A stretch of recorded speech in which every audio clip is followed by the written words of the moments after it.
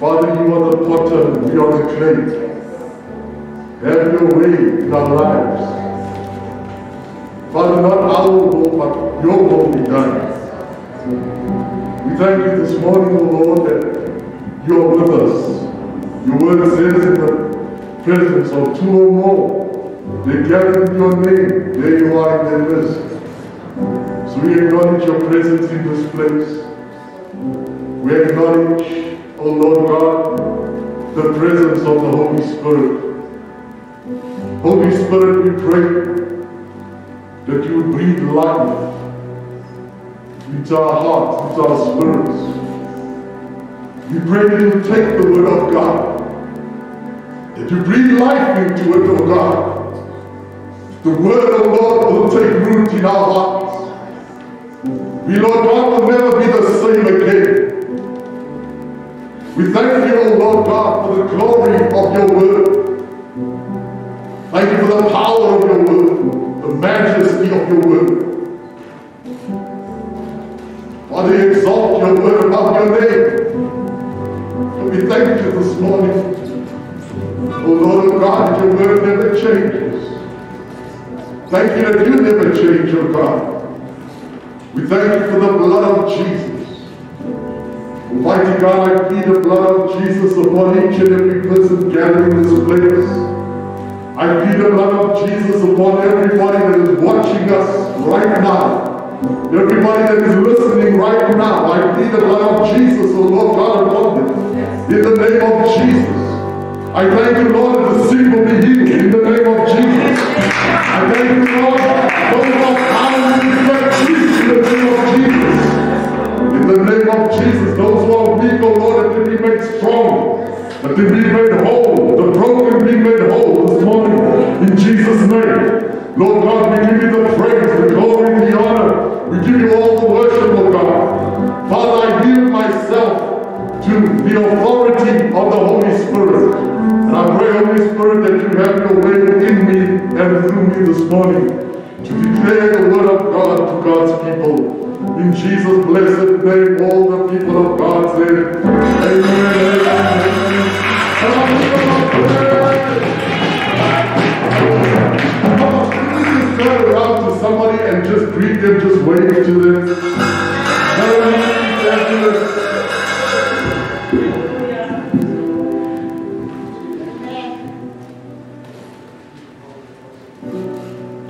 Hallelujah.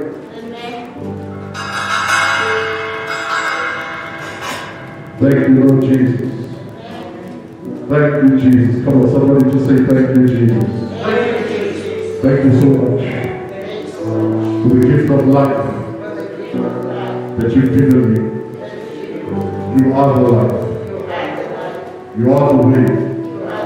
You are the truth.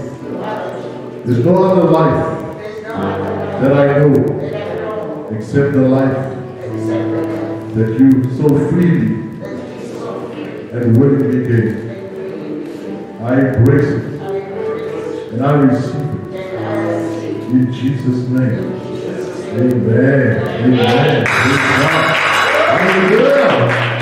Amen. Praise God. Praise God. You may be seated in the presence of the Lord. Hallelujah. We truly serve a good God. We serve an amazing God. Amen. I say we serve an amazing God. Praise God. Hallelujah. Well, to all of you, a very warm welcome. And we're so honored to have you joining us this morning. Amen. Those of you that are joining us via all the social media, we welcome you too. We thank God for you. We thank God for everybody. Amen. To all those who couldn't join us this morning or join us live, we praise God for you. We thank God for you. Amen. Praise God. This morning, I'd like you to turn with me your Bibles to St. Matthew's Gospel and chapter number 8. Hallelujah. And when you're there, you say amen. St. Matthew's Gospel, chapter 8. It's the first book of the New Testament, the 8th chapter. Praise God. Hallelujah.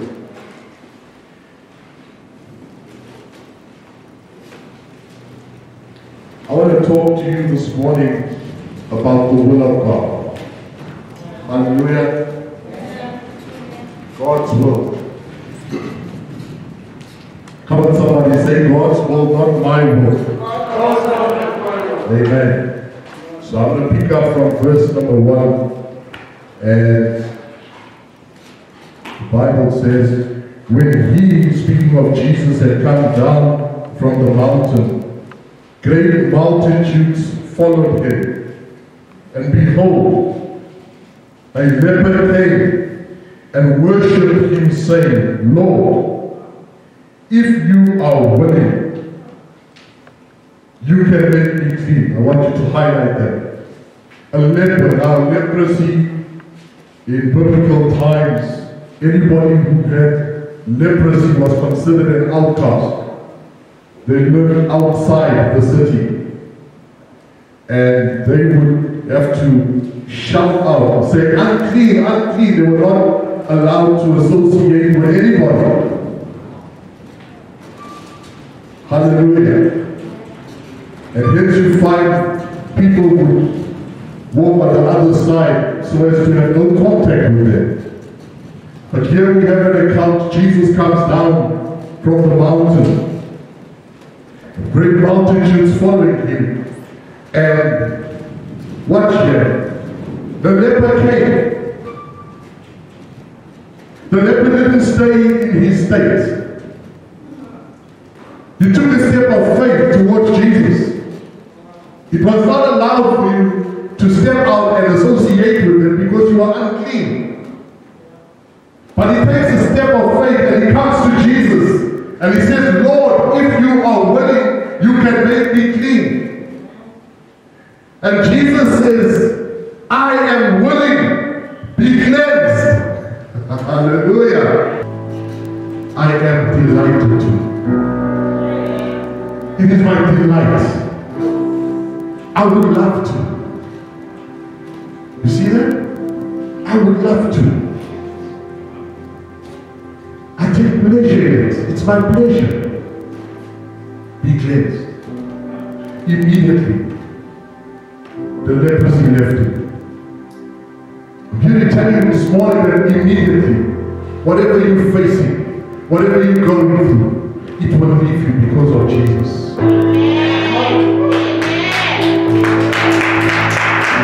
When Moses was in the desert tending his father-in-law Jethro's sheep, the Bible says he saw the burning bush. And when he came near, the Lord spoke and he said, take off your shoes, for this is holy ground. Take off your shoes. Take off the natural and step into the supernatural. I'm taking you to the supernatural, Moses. And that's what you're saying to this leper. I am willing, come into the supernatural. This is something that is beyond the natural. In other words, there is no explanation, dear leper, for what I'm about to do with you. It's a miracle that God will do for you. It's something supernatural. We find later on in the same chapter, a centurion comes to Jesus and he says, Lord, my servant is sick. He's lying at home paralyzed, dreadfully tormented. That is verse number 5. Sorry, verse 6. He says, Lord, my servant is lying at home paralyzed, dreadfully tormented. And Jesus, watch, Jesus said to him, I will come and heal you. It's my pleasure to come and heal you. I would love to come and heal you. I would love to come and do something for you. I would love to come and honor your request. Jesus was never too busy for anybody who came knocking. You must remember that Jesus is the door. He's the door to the Father. He's the door to heaven. Anybody that comes knocking, He opens. He's always willing. He's always ready to give. He's always ready to touch. He's always ready to restore. He's always ready to make whole. Jesus can make you whole this morning. Hallelujah. He says, I will come and heal you. And we know the dialogue between himself and the centurion. But watch here in verse 13. Jesus says to the centurion, go your way, and as you have believed, so let it be done for you. And his servant was healed that same hour. The centurion's servant was healed that same hour when he spoke to Jesus. When Jesus said, I will come and heal him. And he made a dialogue. And he said, Lord, I am also a man under authority. I say to this servant, go, and he goes. I tell that man, come, and he comes. I have people under authority. Lord, I am not worthy that you should come under my roof. And Jesus looks at this and he says, such great faith have I not seen. I'm telling you this morning, the Son of God is looking for faith this morning. Hallelujah. He's looking for faith this morning. Will the real church arise? Will the real church take a place? Church, we are the body of Jesus. He is the head. Hallelujah. We are his body. The church is not the building that we are in. You are the church of the living God. You are the tabernacle of the Most High God. Hallelujah. The amazing thing with Jesus is that when he heals you so that you can heal others.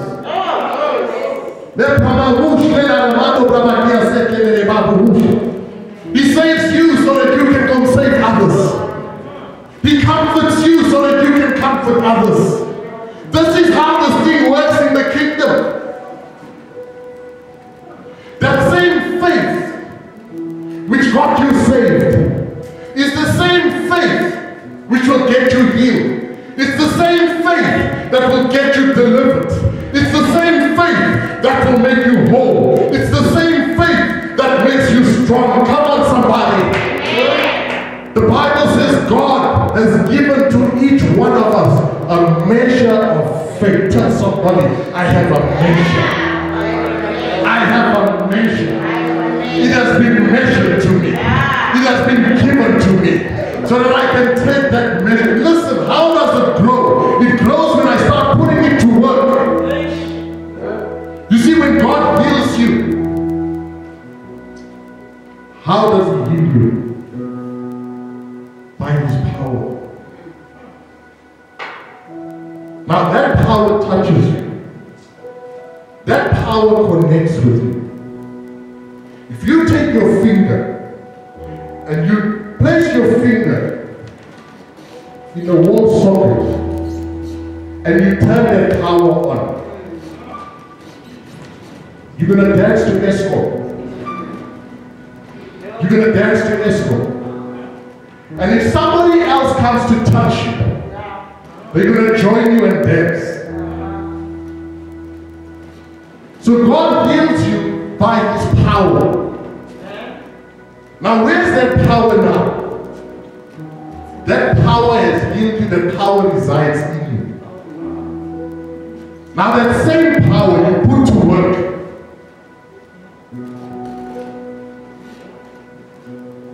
When he saves you by his grace, the power of his grace and his word. And that power is resident inside of you. And that's the same power you use now to witness powerfully for him. That's the power of the Holy Ghost. He heals you so you can heal others. He restores you so you can restore others. He comforts you so that you can comfort others. Tell somebody God is not stingy. He's not stingy, he's not mingy. You know, many people think, it's only for me, my cat, my dog, and I. No, it's for everybody. Let me show you something. Let's go to John's Gospel, chapter number 4. It is God's will that you be healed. You saw that? It is God's will. It is not His will that you should suffer.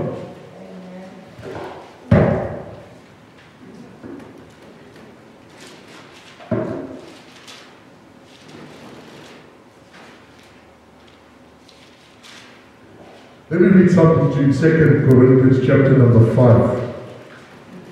I'm going to read from verse 18 to 19.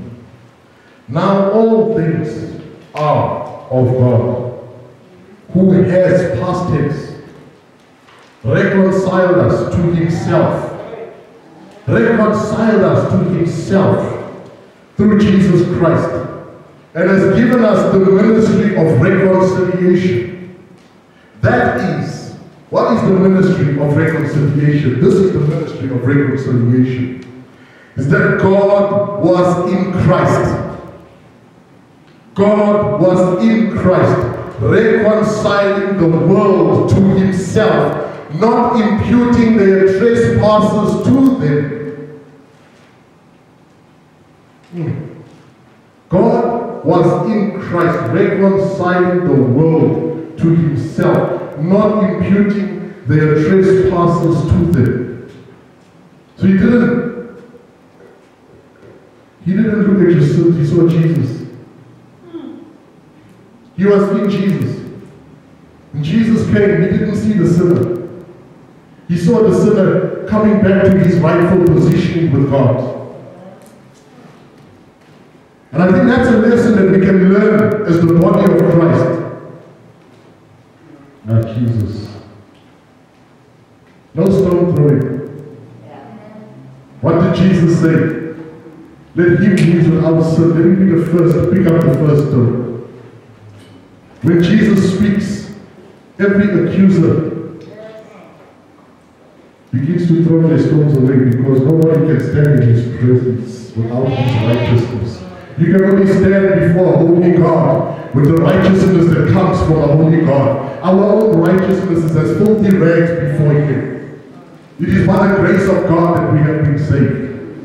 Now God was in Christ, reconciling the world to Himself, not imputing their trespasses to them. Hallelujah. Reconciling the world to Himself, that now you belong to Him. You are His possession, you are His property. And has, watch it, and has committed to us the word of reconciliation. You see that? The ministry of reconciliation is that God was in Christ, reconciling the world to Himself, not imputing their trespasses to them. And because of that, He has given us the word of reconciliation. Reconciliation is a Greek word, katalage. Katalage means an exchange. So God in Christ has made an exchange. His beauty for your ashes. Come on, somebody. His righteousness for your sin. That's an exchange. It's a divine exchange. Hallelujah. It means an adjustment of difference. If you're in business or you are working with accounts, you know that if an account is out of balance, you've got to make an adjustment. If it's stock, then they call it stock adjustment. You with me? You make an adjustment to that account. So our lives were out of balance. And we needed an adjustment. And that adjustment came in the person of Jesus Christ. He set the record straight. The devil thought he had the better hand over you. But Jesus came to set the record straight. Says, Satan, you will touch them no more. Satan, they are not yours. Satan, they are mine. Come on, somebody. Hallelujah. Amen. He said, listen, touch them not, for they are mine, they are holy. Katalaje means to restore to favor. It means that you could have been in a position of disfavor, but because of Jesus, you now have the favor of God working in your life. Let me tell you, brother, let me tell you, sister, come on, talk to me, somebody. One moment of favor is better than 1,000 days of labor. When you meet with favor, favor connects you to your destiny. Favor connects you to what God has destined you to become. Can you say amen, somebody? It is the will of God that you thrive in this life. It is the will of God, come on, that you excel in this life. You have an excellent spirit. The Bible speaks of Daniel. Come on, talk to me, somebody, saying that Daniel and his friends, they had an excellent spirit. Somebody say, I have a spirit of excellence. Yes, because you will excel. You're not triggered by your ability. You're not triggered by your wisdom. You're not triggered by the wisdom of man. You are triggered by the ability of God. You are triggered by the power of the anointing of the Holy Ghost. Can you say amen, somebody? Hallelujah. In John's Gospel, chapter number 4, the greatest sermon ever preached and the most effective sermon that was ever preached is found in the Gospel of John, chapter number 4. Many people think the greatest sermon is when you have 1,000 people. Let me tell you, you can have 1,000 people in the auditorium that you're preaching to 1,000. But you can still have 1,000 that receive nothing.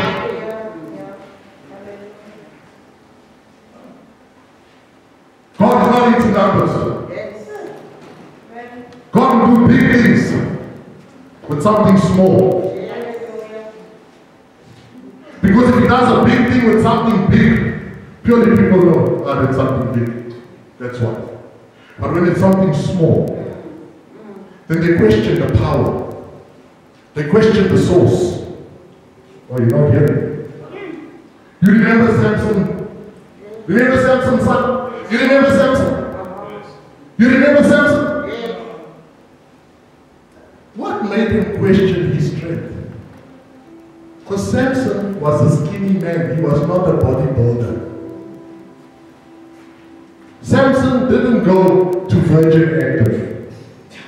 Because if he was a bodybuilder and he was in Virgin Active, they would have known that's why he's strong, because he's got muscles. But he was skinny.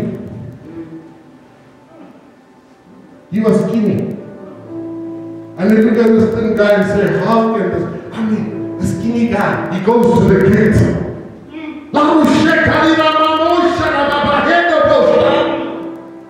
I'm speaking to somebody this morning. You have an anointing from God. What are those gates that are keeping you out? Samson went to the gates, he grabbed a hold of those gates. The Bible says he shook them. He shook them and they came off their hinges. He lifted the gate, put it on his back, and he carried it to the top.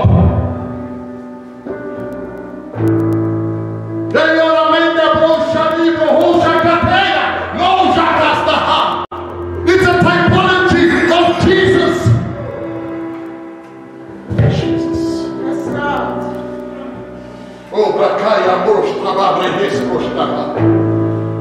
Hallelujah. Let me preach this thing. Let me preach this thing. It's a typology of Jesus. What did Jesus do? He took a cross and he walked down the Via Dolorosa. He walked down the Via Dolorosa. And as he was going through Jerusalem, every sin that was in the lives of God's people, he carried it. He carried that weight of sin. And he got to the top of Golgotha.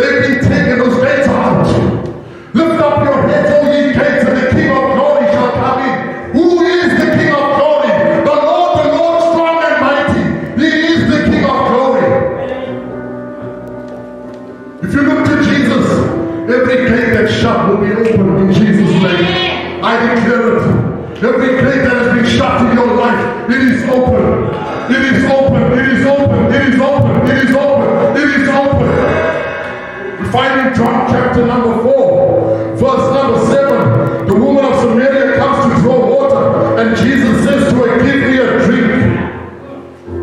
Give me a drink. Verse 9 says, the woman of Samaria said to him, how is it that you, being a Jew, ask a drink from me, a Samaritan woman? For Jews have no dealings with Samaritans. You see that? With Jesus, it doesn't matter whether you eat with the crowd or you're an outcast. We are all equal. We are all equal. With Jesus, there is no race. Amen. Come on, somebody. Amen. With Jesus, there is no race. Amen. With Jesus, there is only one race. It's called the godly race.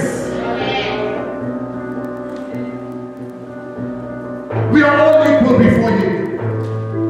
And this woman says, you have no dealing with Samaritans, but Jesus answers and says to her, if you knew the gift of God and who it is who says to you, give me a drink, you would have asked Him and He would have given you living water.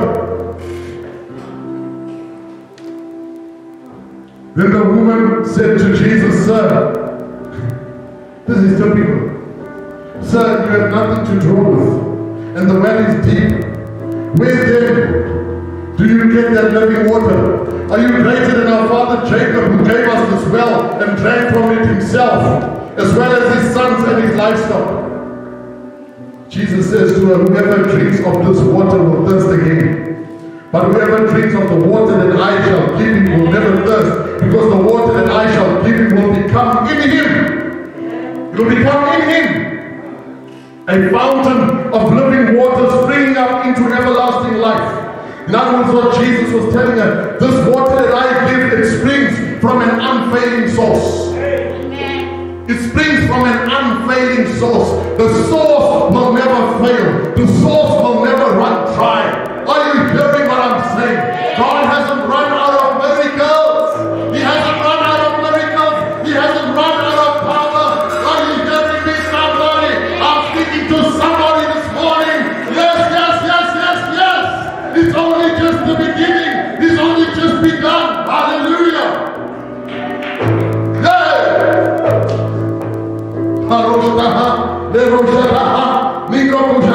If you knew the gift of God, who it is who says to you, give me drink, you would ask Him and He'd give you living water. What Jesus is saying, give me something that I can work with to reveal my glory. Give me something that I can work with. You see that thing that you're holding up, He says, give me that thing, I'll work with it. I'll reveal my glory in it. The woman says, sir, you have nothing to draw with, and the well is deep. You see, we look at what we have and we say, but Lord, how can you do this from this what I have? Lord, I am only so small, Lord. Lord, I am undeserving. He says you are most likely candidate. He says you are most likely candidate. You've got to believe that you are a most likely candidate. You've got to believe that it is His will to heal you. You've got to believe that it is His will to restore you. You've got to believe, you've got to believe, you've got to believe, you've got to believe, you've got to believe. He says, give me a drink. He says, let me take it from you. Let me take it from you and I'll take the anointing of ease. My yoke is easy, my burden is light. I'll make it easy for you. That's what He says. Hallelujah. In John's Gospel, chapter number 11, we find the account of Lazarus. Lazarus' sisters, Martha and Mary. They cried and said, Lord, if you'd been here earlier, our brother would not have died. Martha first said that. She said, my brother would not have died. Says, I am the resurrection and the life. If anyone believes in me, though he die, he shall live. Though he lives, he shall not die. He is the resurrection and He is the life. He gives life to the things that are dead. The things that are broken, He makes them whole. The things that are weak, He makes them strong. Hallelujah. The things that are considered foolish to the world, He makes them wise. He reveals His wisdom. Jesus. Says, where are you going to get that living water? Lord, where are you going to get this thing from? He's the source. He doesn't need anything to make something. Oh, Jesus. Am I speaking to someone this morning? Jesus doesn't need something to make something. He makes something from nothing. He'll take your nothing and He'll make something. He'll take you as a nobody, He'll make you somebody. That's this Jesus man. He's the Messiah. He's the Son of God. He's the Christ. Hallelujah. He says to Martha, I am the resurrection and the life. And she says, yes, Lord. I believe you are the Christ, the Son of God. She goes and calls Mary. Mary comes with the same thing. Lord, if you'd been here a few days earlier, my brother would not have died. What does Jesus say? Take me to the place where you live. He says to you this morning, take me to the place where you lost your joy. Take me to the place where you were made broken, where you lost your completeness. Take me to that place where you were hurt. Take me to that place where you were rejected. Take me to that place. When they got there, the Bible says everybody was crying. Jesus groaned in His spirit. Shortest verse in the Bible, Jesus wept. And they all said, oh, see how He's weeping because He loved Him so much. They did not know that He wept because of their unbelief. That's why He even prayed to the Father. He says, Father, I know that you always hear me. But for the sake of these that they may hear, this is why I'm doing this. And then He says, take away the stone. Firstly, He tells you, take me to that place. And then He tells you, take away the stone, roll away the stone. The stone, because the stone is what is keeping the real you from truly living. The stone is what's causing you to stay in the tomb. I'm speaking to some folk this morning. It could be the stone of unforgiveness. Unforgiveness keeps you out. It's a hard heart. He says, remove it. Take away the stone. Take away the unbelief. Take away the doubt. And when they had done that, the Bible says, Jesus called out aloud, Lazarus, come forth. When you read Jesus, what was lying dormant in your life, what was considered dead in your life, it comes to life. Comes to life. Could be a marriage that you're going through. He says, come forth. Come on, He calls it forth. He calls those things that be not as though they truly were. And I see Him bring that this morning. I see Him bring that this morning. Come forth. He calls you. I feel come forth. Jesus. Jesus. Verse 44 says, chapter 11, and he, Lazarus, who had died, came out bound, hand and foot were graven clothes, and his face was wrapped with a cloth. Jesus said to him, "Loose him, let him go. Loose him, let him go." I speak to everything that is keeping you bound. I speak to everything that is fractured, kept you bound, that you cannot see. Say, loose it, loose them, let them go. Be free. Be free this morning. Be set free. Be made whole. It is God's will to heal you. It is God's will to restore you. Hallelujah. Let me just close with this. The dictionary definition of will, the word will, to will. Will is the mental power used to control and direct your thoughts and actions. It's the mental power used to control and direct your thoughts and actions, or a determination to do something despite any difficulties or opposition. Despite your circumstances, the will of God is greater than what you face. You remember Jesus in Luke's Gospel 22? Hallelujah. Father, if you will, you can take this cup from me. Nevertheless, not my will, but your will be done.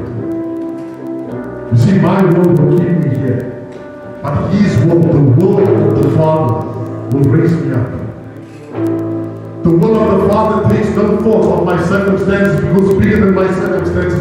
When you get to a point where you surrender your will to his will, that is where the miracles happen. That is where the breakthroughs happen. Because listen, your will, that's your mental power to control and direct your thoughts and your actions. But when you have his mental power, just consider this. When you have his mental power, when you have his will,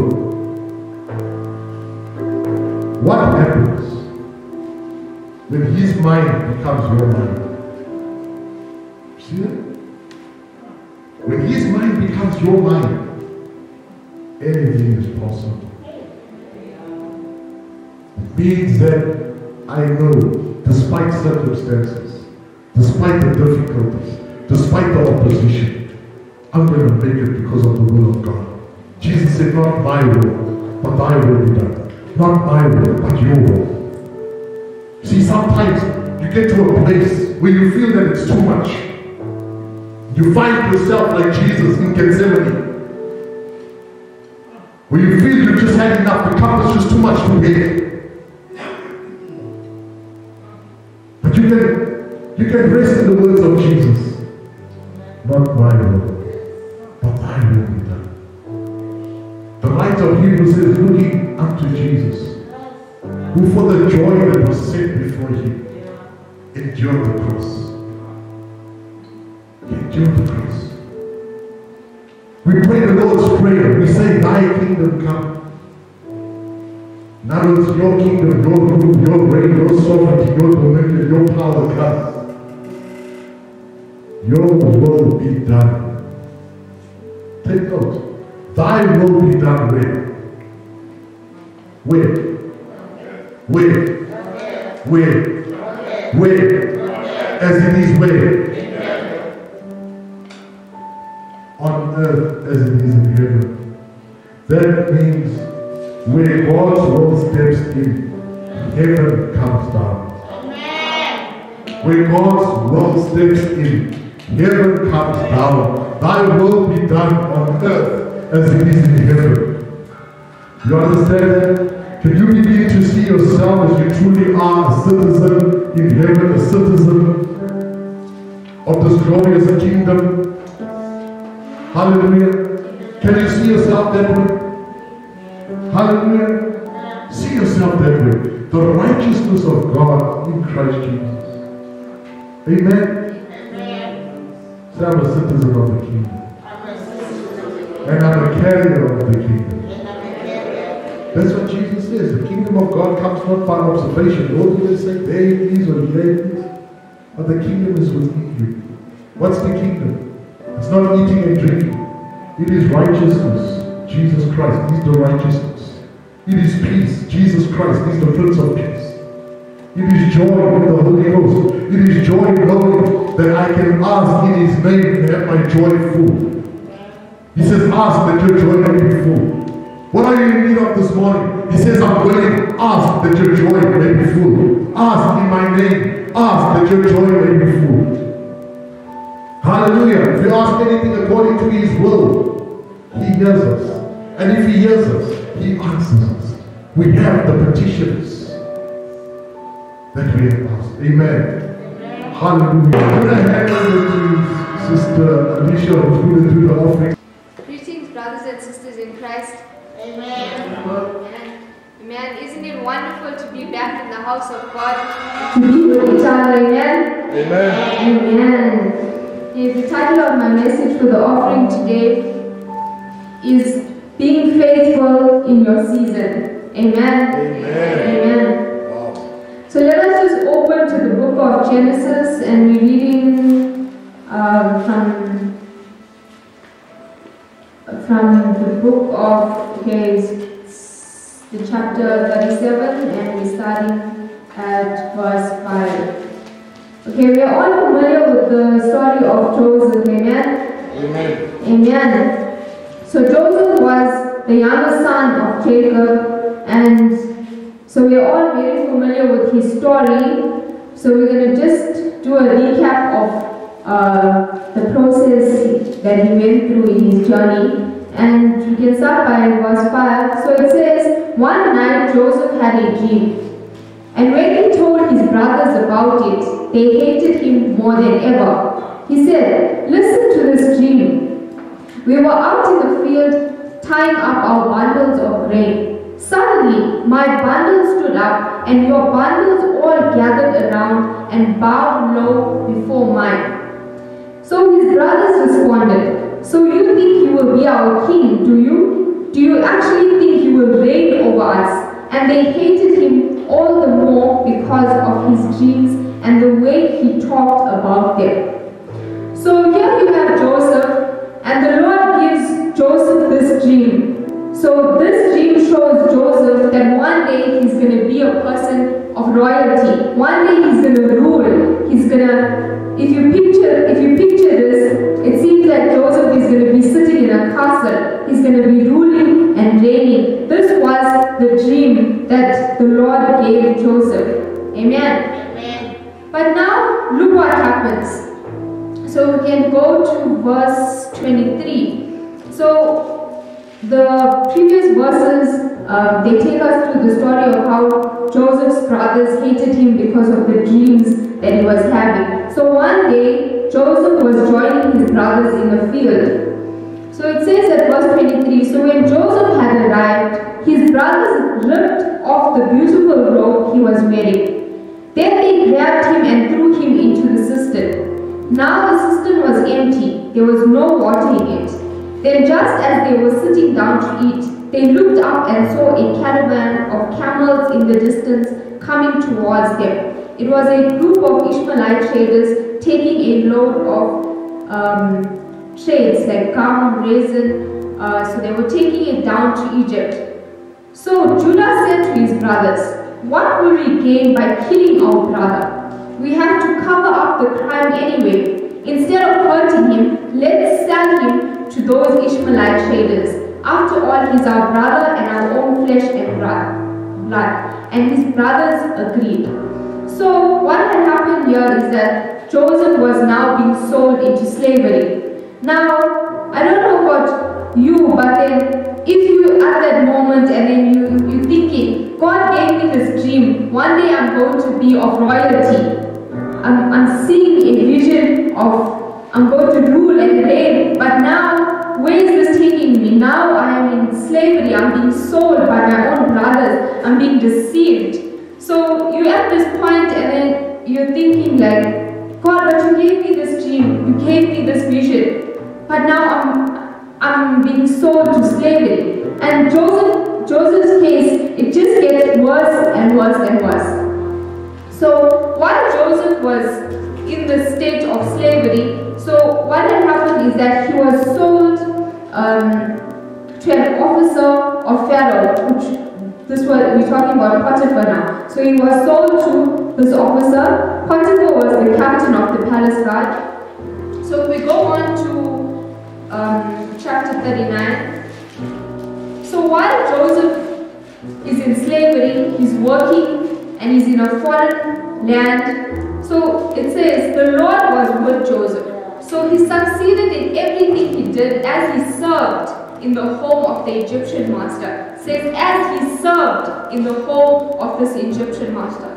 So Potiphar noticed this and realized that the Lord was with Joseph, giving him success in everything he did. This pleased Potiphar, so he soon made Joseph his personal attendant. He put him in charge of his entire household and everything he owned. From the day Joseph was put in charge of his master's household and property, the Lord began to bless Potiphar's household for Joseph's sake. All his household and affairs ran smoothly, and his crops and livestock flourished. So Potiphar gave Joseph complete administrative responsibility over everything he had owned. With Joseph there, he didn't need to worry about a thing except for what kind of food to eat. Amen. So we see Joseph here now. He's in this stage where he's working as a slave, but Joseph was faithful in his season. He was in slavery, but he was faithful to this master. He was faithful to Potiphar. And you see that here, Potiphar favored Joseph. In his season, he was finding favor. But what he did, he was faithful in that season. He wasn't thinking now about that dream that God gave him, that one day he was going to be a ruler, one day he was going to have this caliber of loyalty. He was just in his season. He didn't know if he was going to come, if he was going to get there, but he was in the season, and now he was being faithful in the season. Amen. But now we see, okay, things are going good for Joseph. But now what happens? Okay, if we go to verse 7, it says, and Potiphar's wife soon began to look at him lustfully. So she said, come and sleep with me, she demanded. But Joseph refused. Look, he told her, my master trusts me and everything in his household. No one trusts me with everything more than my master. He has held back nothing from me except you, because you are his wife. How could I do such a wicked thing? It would be a great sin against God. Now you can see Joseph here, he didn't reply as if it would be a great sin against his master, but he's thinking, what would God do? What is God thinking of him? Sometimes we just think about the people around us, what would they think? And if they're not around, we tend to do the wrong things. Amen. But God is everywhere. He can see what we're doing all the time. Amen.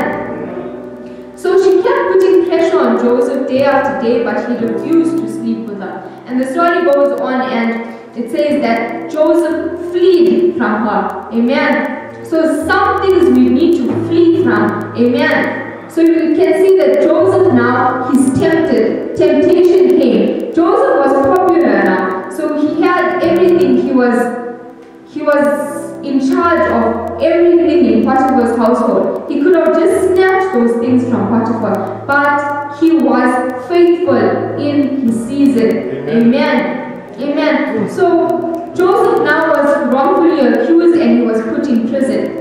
If we continue reading in verse 19, it says, Potiphar was furious when he heard about his wife's story about how Joseph had treated her. So he took Joseph and threw him into the prison where the king's prisoners were held. And there he remained. But the Lord was with Joseph in the prison and showed his faithful love towards him. Amen. Not before long, the warden put Joseph in charge of all the other prisoners and everything that had happened in the prison. The warden had no worries because Joseph took care of everything. The Lord was with him and caused him to succeed in everything he did. Now we can see Joseph is put in prison. Even still, he's in a prison and he's serving faithfully in the season that he is in.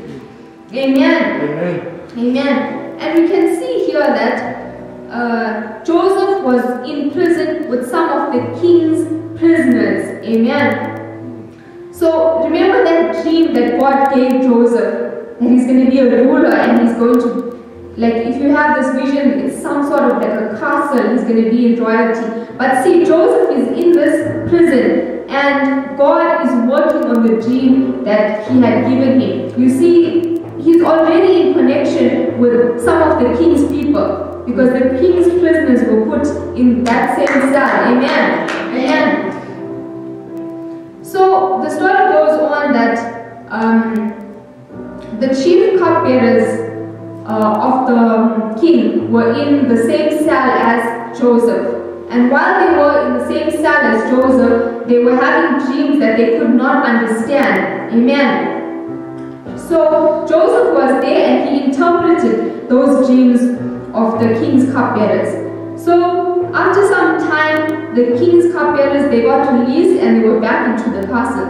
So as we know, the story goes on that Pharaoh had also dreams and he needed people to interpret them. So these two cupbearers, they remembered this Joseph who was in the prison, who interpreted their dream, and they told Pharaoh, this is what happened, and they know of a guy who can interpret the dream. We all know the story. Amen. So look at how God took Joseph.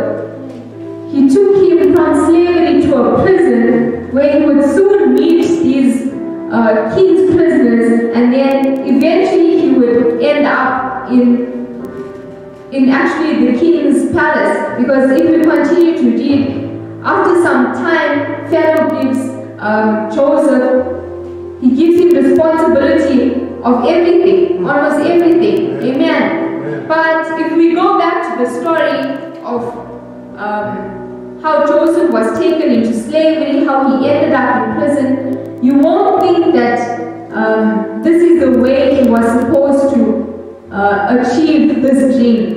So normally you think, okay, I have this vision, I have this dream. You don't think that, okay, this is how the process is going to be. You think the process will just be smooth. And when it doesn't seem like it's going to be smooth, you forget those dreams. You don't hold on to it. You know what God has given you, you sometimes seem like, God, but now I'm getting nowhere. God, I'm in a prison now. God, I'm in slavery now. But you've given me this beautiful dream. But God, now what? Now I'm in slavery. It's like completely opposite to what you've given me. Amen. So, like Joseph, in every stage he went through, he was faithful. Amen. He didn't question God to say that, God, you've given me this dream now. Now you're not fulfilling it, God. But as we see, God was working on Joseph's dream. Wherever he was, you can see that God connected those people. Because if Joseph stayed where he was, how was he going to achieve that dream? How was he going to be in the castle? How was he going to be in Pharaoh's kingdom? So God took him to those places and he connected him through whatever struggle or whatever pit that he was going through. He connected him there to achieve that dream. Amen. Amen. Amen. So my message is to be faithful in this season. God has given us dreams. Let's hold on to it. It may not seem like He's fulfilling it. We can't really see it. It may seem like He's taking us through a pit, but He is faithful. So let us be faithful in whatever season that He's put us in. Amen. So let us not just ask God for money because He's not going to give us money. So let us ask Him for a purpose. So let us also ask Him that, God, don't give us money, but give us a achieve whatever dream that He has given us. Amen. Amen. So let us just take our offering in our hands and let us just pray that God give us a desire, let Him give us a hunger, so that whatever dreams and visions He has given us, that we may hold on to it and that we may be faithful in the seasons that He is taking us through. Amen. Heavenly Father, we thank You for all You have given us. We thank You, Almighty God, that You are working, oh God, on our dreams, on our visions. You are working on our purpose, oh Father God. Lord, today, oh God, we pray, oh Father God, that You may give us a purpose, oh Father God. May You give us skills, oh Father God. May You give us knowledge and wisdom. Instill in us a desire and a hunger, oh Father God, to go after what You've given us, oh God. Lord, we pray, oh Father God, that You may help us to be faithful, oh God, in whatever season You've put us, Almighty God. It may not seem, oh Father God, as You are working on our story, oh Father God, but help us to believe, oh Father God, that You are working, oh God, that You are, oh God, a faithful God. Help us to believe, help us to have faith, oh Father God. Lord God, these are the things we need, oh Father God, to hold on to whatever You've given us, to whatever You've put in our hands, oh Father God. Lord, we thank You, oh Father God. We trust, oh Lord, that You are working on us, oh God. You are working on our story, oh Father God. Lord God, we will not give up, oh Father God. We will keep pushing, oh Father God, until we hit our target, oh Father God. Yes, Almighty God.